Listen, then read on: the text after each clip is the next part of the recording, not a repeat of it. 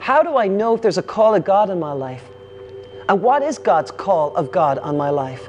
You know, Adam, I want to be a preacher, but at the end of the day, I don't know if it's full-time preaching that what I'm called to be. I'd like to be a full-time preacher, but I just don't feel like that's what I want to do. So I asked this young man, well, tell me what you would like to do. What do you enjoy to do? You know what he said to me? He said, Adam, I love medicine. I love biology. I love studying science. I really, really enjoy it. He said, Adam, deep down, I'd love to become a doctor.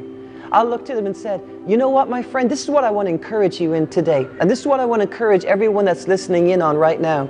There is no difference between secular and sacred when it comes to serving God. Sometimes we, as Christians, have divided secular from sacred purposes for each one of us.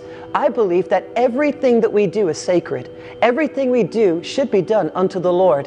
Whether we are engineers or doctors or pharmacists or scientists or whatever it is that God, whether you're a parent, a mother of your children, or a stay-at-home dad for your kids, whatever we do, it's unto the Lord. That's what the scripture teaches us. There's no difference between sacred and secular ministry. No, it's all sacred. Whatever it is that God has called you to do is sacred in His sight. If God has called you to be a mom, that's sacred to God. If God's called you to be a doctor, that's sacred to God. Whatever His call of God is on your life, you're called to be a missionary wherever it is that He places you. If He's placed you as a doctor in the medical field, you can utilize your position for the glory of God. You can do Bible studies during lunch break. You can shine as light with nurses and patients all around you. Christ can shine through you.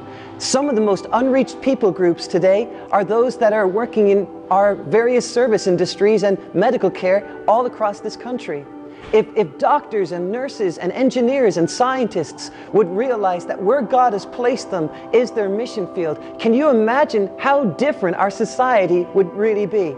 Listen, it is such a lie that the enemy has placed before the Church of Jesus Christ that only the ministers of the gospel are the only ones that can be effective in evangelism or to be a witness or to be a testimony. Listen, when Christ died on the cross, He took away the mindset of Levitical priesthood, that only the Levites can serve, that only the Levites can follow after God, that only this certain pedigree of people or this certain nepotistic transition of power can serve God. When Christ died on the cross, anyone that believes on Jesus Christ have become a priesthood. I've become a part of the priesthood. That's why in Peter it says, we are the priesthood there's the priesthood of all believers. Every person that believes on Jesus Christ now have direct access to God. It is level ground before God. We all have access to God now. We can all know God. We can all find our purpose in Christ. Every single individual that's listening in here that has a heartbeat and believes in Jesus has become a minister for God.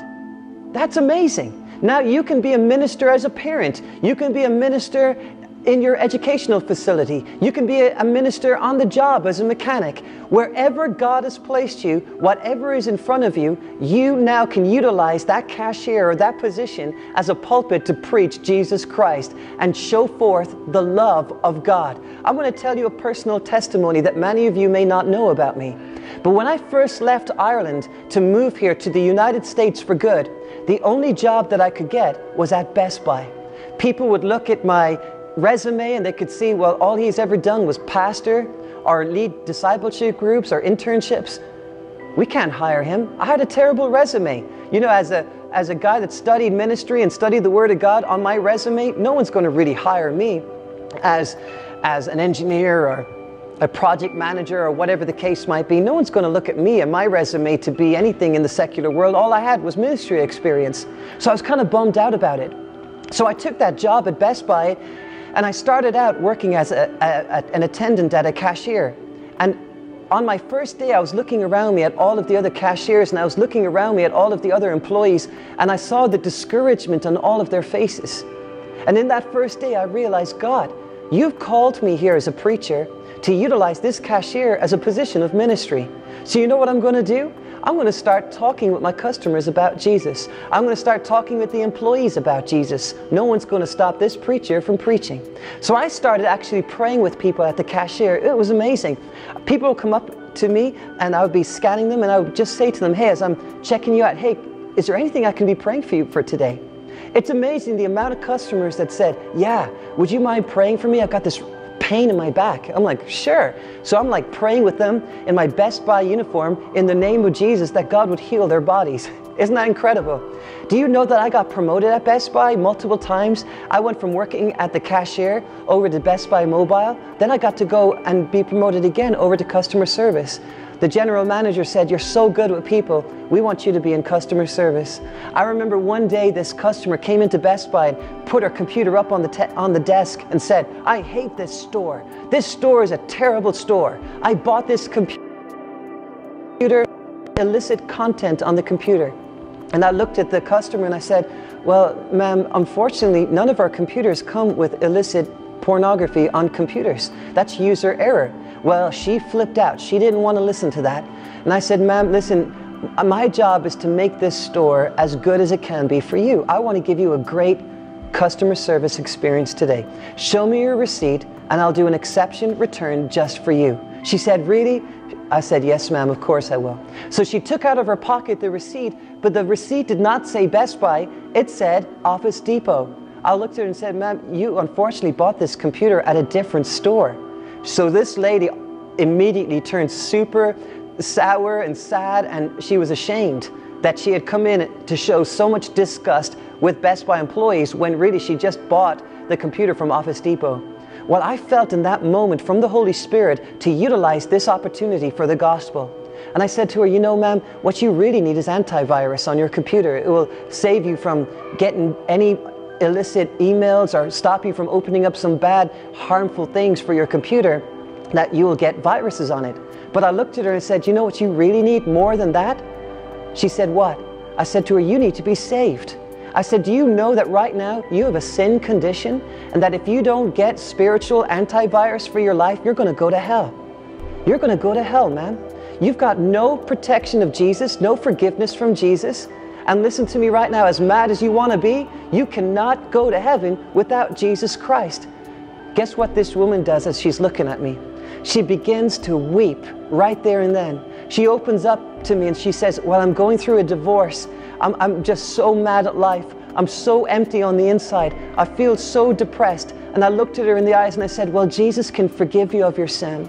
Not only that, He can give you peace and comfort as you're going through this divorce. Jesus can also do a miracle and bring your family back together. Jesus is in the business of doing miracles, but you've got to bring Him in on your life. I said, ma'am, would you like to make Jesus Christ Lord and Savior of your life? She says, yeah, I definitely would. I said to her, well, before I do so, can I share this amazing verse with you? Here's where scripture memorization becomes so effective for everybody out there that I've just been talking to about scripture memorization. I looked at her and I said, here's what Jesus said. For God so loves you, that He cares so much about you, that if you will believe on Him, you will not perish, but you will have everlasting life, because He went to the cross and He died to take upon Himself all of our sin, all of our disobedience, all of our anger, all of our wrath. Christ today can save your soul.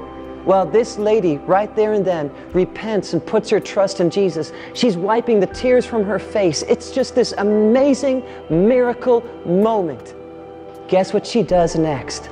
She goes home and she fills out this survey about me at the store and talks about how much of an impact I had on her life.